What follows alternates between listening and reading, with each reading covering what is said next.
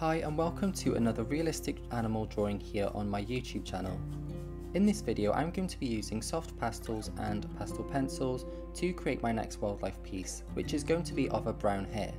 In this video I will occasionally talk you through what I'm doing with the hope that you can learn more about Sofft pastels if you are new to them.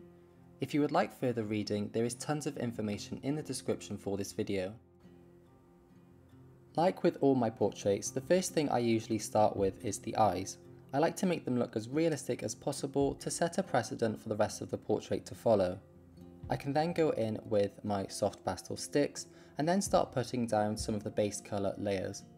These areas will be covered with pencil details soon, but it's really important to get the right colours and tones beforehand. I strictly draw on Pastelmat paper by Clairefontaine. It's of excellent quality and it holds the pastel well enough so that you don't need to use fixative. Using fixatives will always change and ruin the colours and tones of a finished piece in my opinion.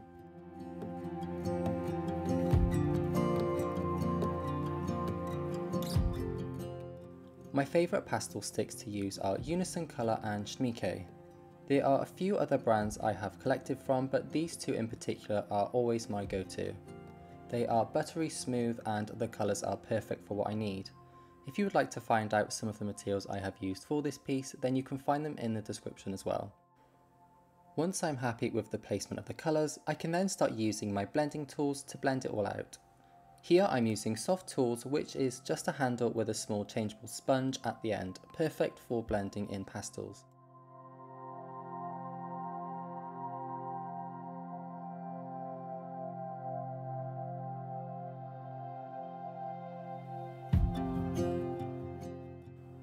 As you can see here, it's also possible to use small disposable makeup sponges, and they are also very cheap. I think I paid around £2 for 100 of these and they work very well for small detailed areas. You will also see me blending with my fingers, and this creates more of a subtle blur effect just to smooth everything out instead of carrying the pastel pigment around the paper as the sponges do.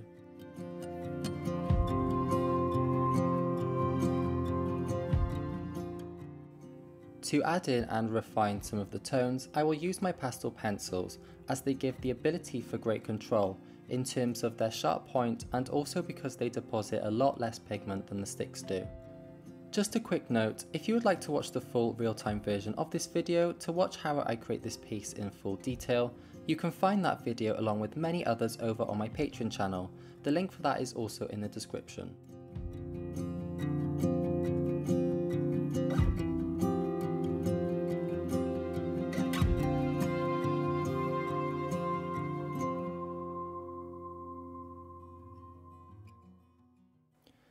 Now it's time to start adding in the pencil details, and I just want to get a general sense of the shape and direction of the fur. If you are drawing on a relatively small sized paper like me, it really helps to have your pencils sharp to keep the level of detail high. Here I'm using the Caran Pastel Pencils. They are an excellent brand and the range of different colours is absolutely huge. Furthermore, they are one of the softer pastel brands, meaning that the marks they create are very opaque. This is perfect for details such as adding in fur lines like so. It's also important to note that the downside to having a Sofft pastel pencil is that they break and snap much easier than the harder brands. To sharpen my Caran pastel pencils, I use a sanding machine, which seems to be the best break-free method to sharpen them.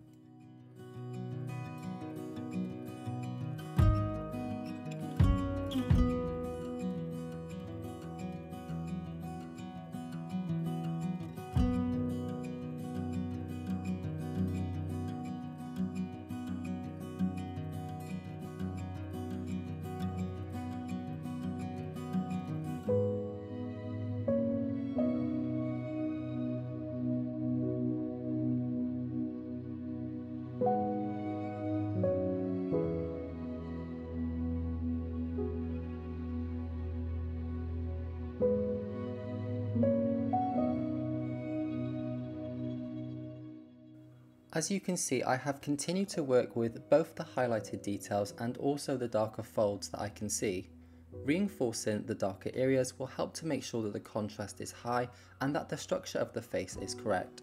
For these highlight details, I'm usually applying a medium level of pressure with my pencils. Now, following the same principles as I did with the face area, I'm going to begin working on the ears, which are my favourite features on hares. I absolutely loved the crazy Scottish hare in Tim Burton's Alice in Wonderland movie, and I love how they animated his big ears to express all parts of his character. My method here is to first map out all of the dark areas, and I do this with blacks and dark browns from Unison colour.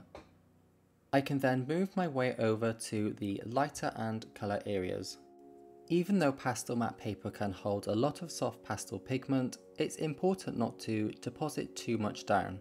Putting down too much pigment will completely fill in the tooth of the paper, making it impossible for any more pastel to be added, which also means that the pencils won't be able to add any details on top later on. If you are interested in finding out the exact colours I used in this piece for both the pastel sticks and pastel pencils, I have listed them all over on my Patreon full real-time version video.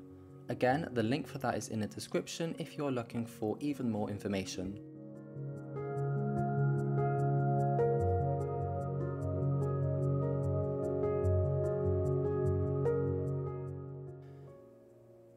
Here I'm using a kneadable eraser, and this is simply helping me remove an excess of pigment. Lifting up some of the pigment like this will only slightly erase what's there, but it will allow me much greater deposits of pastels with the pencils. I do this occasionally so that my pencil details will show up very well. I'm now just going to refine some of the dark structures to map out the area as best I can. And then I'm going to start adding in some colour with the pencils before moving on to the final details. So now I am using the black Carbothello pastel pencil to refine some of the dark areas at the top of the ear. I'm then going to take this ivory pencil from Carbothello and start penciling in the details while also bridging the gap between the two colours for a smooth transition. This will help to keep the fur looking soft, realistic and fluffy. Where you can see the short hairs here, I opt to use a more vibrant yellow even though they don't appear that colourful in the reference photo. This is because if I used the same light yellow ivory colour, it would appear too pale against the base colour layer. Choosing a more vibrant yellow, for example, will help keep the drawing more vibrant overall. Now I am using the Caran Chinese White, which is the most opaque white pastel pencil I have. And I'm also using my fingers to blur some of the sections to create more of a smooth transition.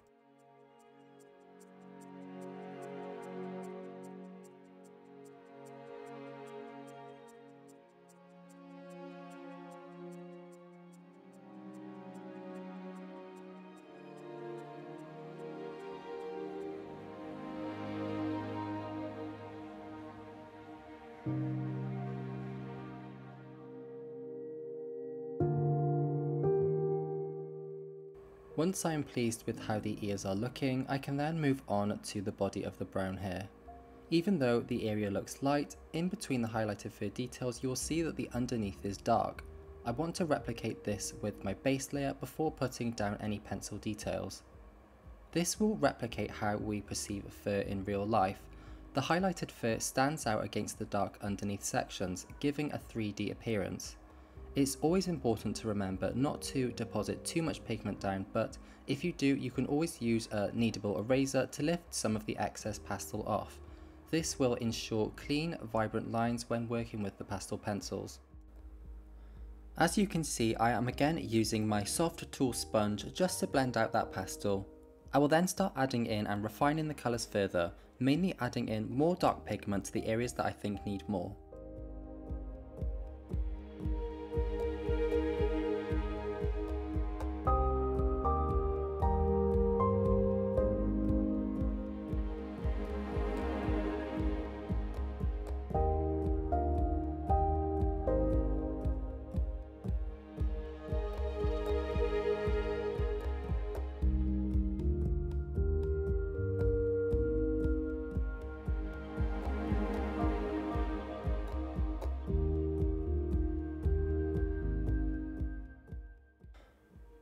To better incorporate the soft fur with the white background, I will take light colours including light greys and add in some of the fur texture along the edges like so.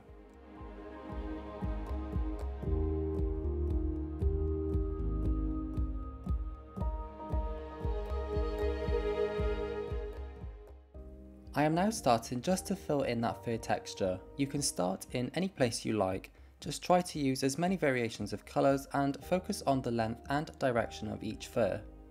It doesn't need to be a carbon copy, but rather a general sense of what you can see in the reference image.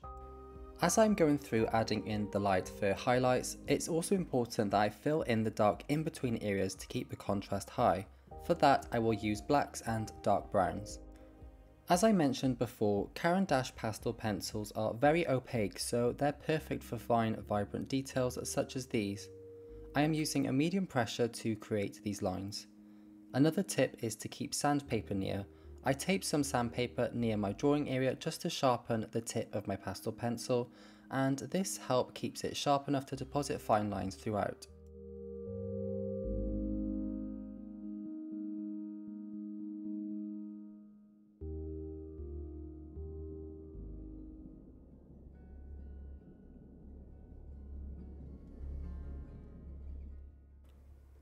To make sure I don't get lost, here I will refine some of the dark structure lines to make sure I know exactly where to add in the highlight details. I have to say that there are some areas of drawing which I find very boring, difficult and unsatisfying. This is not one of them though. I'm not sure what it was about this piece, but I very much enjoyed filling in all these fine fur details. It sort of felt like a colouring in book or a creative puzzle that was very enjoyable to solve. If you are new to soft pastels and pastel pencils, please let me know in the comments what you love or dislike to draw so far. I would also love to hear any video suggestions that you may have. I have been meaning to put a lot more energy into teaching more on YouTube and Patreon, so any feedback is greatly appreciated. I want to make sure that the videos I make are 100% helpful and leave artists feeling inspired and motivated to create amazing pieces that they're proud of.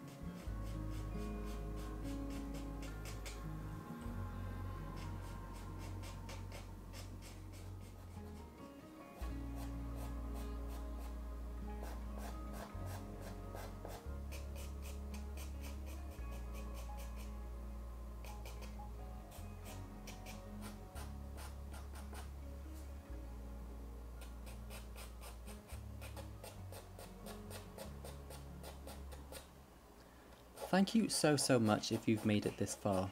If you have, please leave a thumbs up on this video as it helps me out a great deal, and feel free to subscribe if you want to. If you enjoyed this video here on my YouTube, perhaps you will consider subscribing over on my Patreon channel. On Patreon, you will find many of my high quality art tutorials and real-time videos for some of my most realistic and impressive artworks. There are videos explaining in detail on how to use soft pastels, oil paints and graphite to name a few. I will also show you my go-to tools and how to use them. All of my content is beginner friendly and is aimed to allow you to create realistic artworks that you're proud of. There are 3 subscription tiers for you to choose from to see what best suits your artistic needs. Subscriptions are monthly and you can cancel at any time. Once you subscribe to a tier on Patreon, you will instantly gain access to all the past lessons I have already published, as well as all the exciting future lessons that are to come. Each post comes with a full list of the materials needed, and the tutorials often feature a full list of each individual pencil colours, so you know exactly what you need to use throughout. Being a professional artist and lucky enough to have commission clients from all over the world, Patreon is the place where I take you through my full creative processes, as well as explaining all the techniques, thoughts and any tips that I may have. For a low monthly fee, you will gain access to hundreds of hours of high quality drawn footage so you can see exactly how I achieve realism in my artworks. If you would like to see more information on what is available before subscribing to my Patreon, you may check out the tutorial section on my website at www.shamelessart.com. Both the link to my Patreon channel and my website is in the description for this video.